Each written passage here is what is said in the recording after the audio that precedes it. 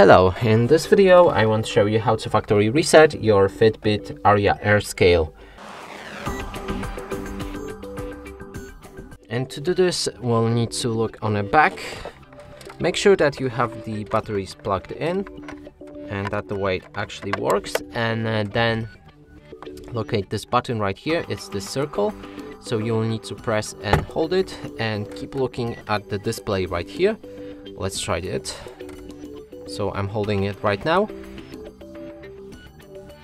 Now it will display this number or letters, and then we can let go of the button. Then hold that same button again and wait till you see CLR like that. Then you can let go, and from here the factory reset is finished.